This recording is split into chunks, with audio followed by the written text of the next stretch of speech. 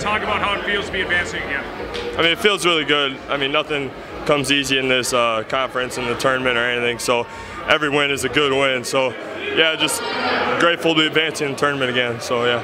Talk about the end of the first half and the run you guys went on.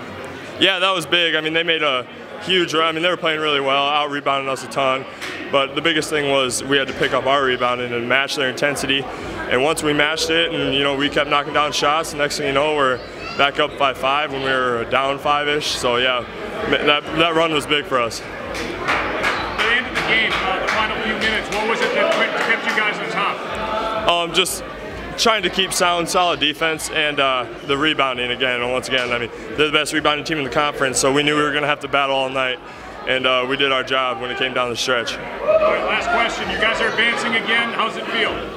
Feels awesome. I mean, not done yet, right? Not done yet. Second half, they get the ball in front of their bench. They're going to really try to execute their stuff. Ian Smith with a nice putback. Fox has a mismatch against Rotherham.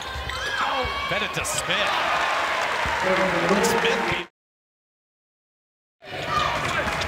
Coleman. Gabe King with a corner 3. Lost it. Saves it. King inside. Off glass.